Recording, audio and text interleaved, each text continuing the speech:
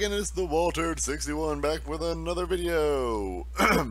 I got a message from a user on GameFAQs who wishes to remain anonymous, Box the Muppet, who sent me a picture of a combination lock idea and asked if it worked on the Xbox version.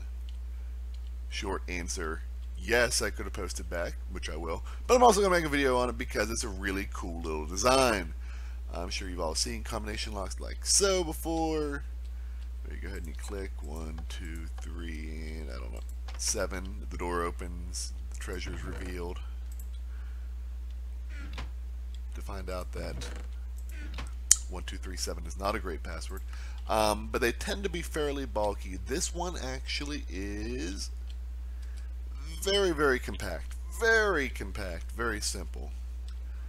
Couple torches, a little bit of redstone. All right, let me show you the general idea behind it.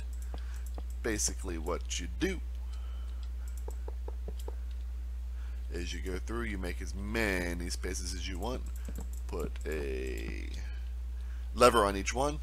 You would label each of these as the number that you want, or the letter, or however you want to do it, and you come back around here, and what you do is you decide which ones you want to be in your password. Say, we'll pick this one, and this one.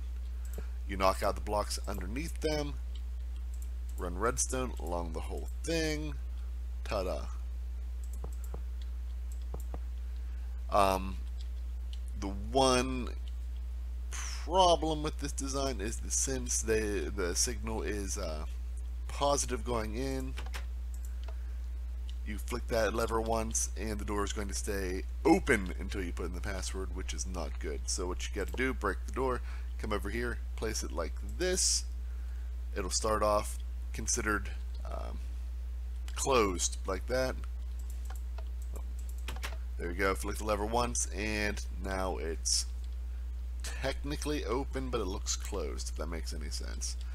So you go through, you enter your combination, try again, and the door opens. Super simple. This can be stretched out as far as the redstone signal will allow, allowing you to have very long and complex passwords. Great for hiding things, great for adventure maps. Maybe it's an answer to a riddle, I don't know. However you use it is up to you. Alright guys, thanks for watching. If you enjoyed the video, go ahead and click that like button. Leave a comment below if you have any questions, concerns, or just want to say hey. And if you haven't subscribed yet, go ahead and click that subscribe button. It's your best way to get all the best free entertainment and tutorials from the Walter61. Till next time, thanks for watching and bye-bye.